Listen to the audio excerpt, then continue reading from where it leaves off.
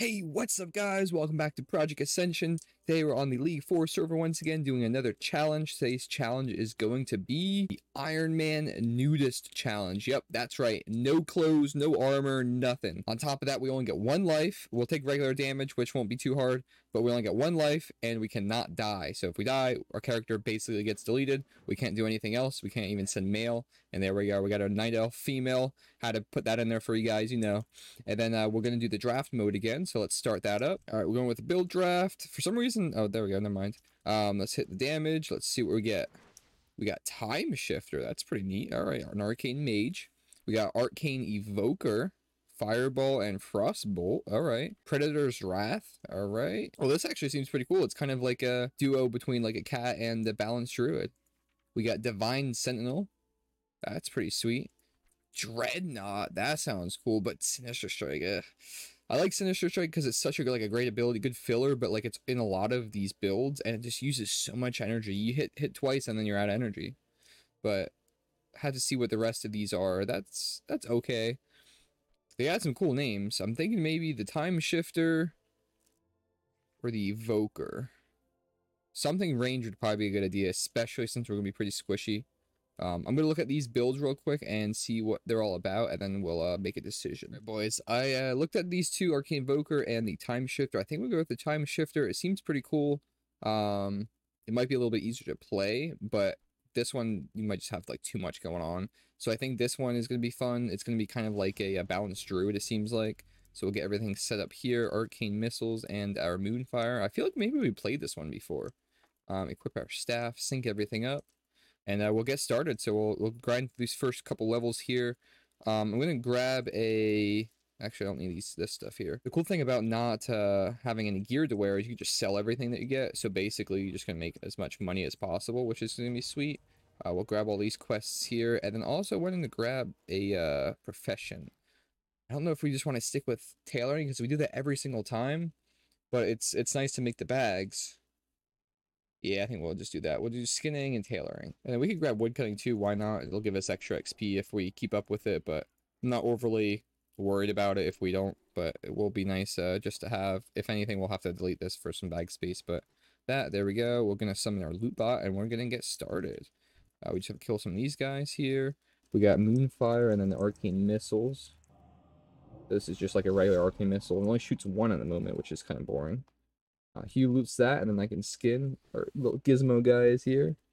Gizmo, you saying hi to everybody? All right, so we're gonna blast through this real quick, see what other kind of abilities we get, and then see where we're gonna go for there. We've been going to Duskwood a lot, and it's getting kind of repetitive. Some of them, like creatures and stuff that you gotta fight, are just kind of pain in the butt. So I might see what other options we have in terms of leveling. Maybe we'll even go like onto the other continent or something like that. But we'll get started here, and then we'll figure that part out. Alrighty, guys, we're currently sitting at level 25. We got a couple new abilities here. Got Starfire. I've been spamming this guy.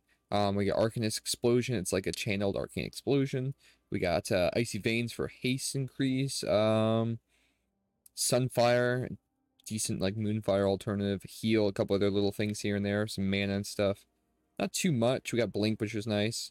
We're over in Redridge still. There is a group of mobs here that we're gonna have to kill, so I'm gonna give this a shot and see how it goes. If anything, I might actually let's take these guys out first in case we have to run back. Yeah, I don't really want to get screwed if we have to run. There we go. We'll heal up a little bit and grab some mana.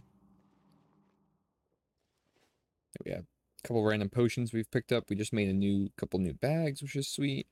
We have a little bit of wool. We need 9, I think, per each bag. So let's head up here. We'll send our minion in first.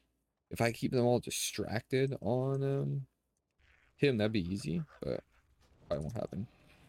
We'll pop our little offensive. We gotta kill this guy. Oh, 2 of them didn't even trigger. All right, here we go. We're gonna just pop this explosion, especially with the haste. Holy shit, we're slapping, boys. Gotta take this guy out. I actually thought that was going to be a little bit difficult because I wasn't sure how much damage they were going to do. This guy's just standing there while all his friends are dying, so... Bang. That was easy. We didn't even have to heal. Nice. Alright, that was easy. I just had to kill him. There's a few other things over here. I think it is some of those orcs. There is, I got some of these trees caught up, my skinning caught up as well. And then tailoring's up a little over 100. Able to make those wool bags, which is sweet. I actually think I might go for this chest here. Maybe I can get some more wool and make some more bags. That'd be sweet as well. Yeah, so far it's basically just spamming this Starfire. Popping this mana thing as soon as it comes off cooldown because my mana is really low. And then also Sunfire when the enemies get low. When I'm fighting these melee or these humanoids, it's pretty nice because I can basically get them low enough and then they kind of stop hitting me. They just like flee and then I just finish them off, which is pretty sweet. Now over here, I think I want to go after these. If these guys all come at once, I'll just blast them with this. If those mystics attack, then I might take those guys out first. There you go, he's dead. Take this guy out. Might as well. There was a hot spot over in the lake. We were getting some XP, then there was one down there. And we also did a couple other quests. Nothing good. We got some silk, though. Silk bags will be sweet. And all this other junk. Alright, well, we're gonna keep questing, boys. Probably head up here, grab some of these. And then see what other kind of abilities and stuff we get as we go forward. If there's any interesting fights or anything like that, I'll definitely put those in. Ooh, boys, we just got a new ability, Temporal Blast. So basically it does a bunch of damage. If you cancel it, it saves your time invested into the ability. So basically if you cancel it with 1.1 second, it's gonna come back when you use it that way, when you use it next. And then on top of that, you stack it up and it gives you temporal haste, which increases the casting speed. On top of that, it barely uses any mana. It's got 29 mana compared to 58 and 113, which is sweet. It is a enchant, which I wasn't sure about because I only have 2 pieces of gear, which is where the enchants go. But I just took 1 piece off and it put it on. So I was like, all right, that works. So basically I just had to do a little bit of a switcheroo there. And then what's this? Pain Blast. Yeah, I don't really care for the other one. Okay, but yeah, I just had to basically take my bow off and put it back on and it started working. So sweet. So if I cancel it right there, I gotta cast it, bang. It's just super quick, no mana, and really good damage. We got some more crit and stuff too with oh, that was a one shot. Some more crit and stuff too as we level with the talent points that we're getting.